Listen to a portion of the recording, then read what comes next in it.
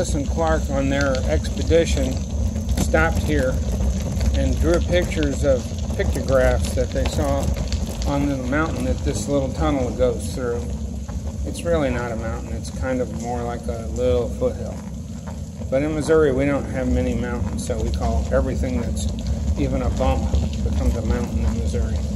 But it's a very nice tunnel, and these kind of tunnels were dug by people whose job description was called a Gandy Dancer.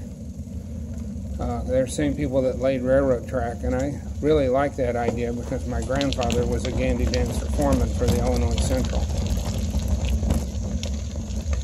Here's a little display that talks all about the area from the Missouri Department of Conservation. This is part of Dana Bend Conservation Area. I don't know if you can see that there, but I'll zoom in on it. I got my lens is screwed up.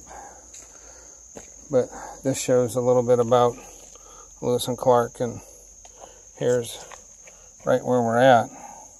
And here's some pictographs that Clark had drawn about. So they used to be somewhere right about here. Okay, that's it.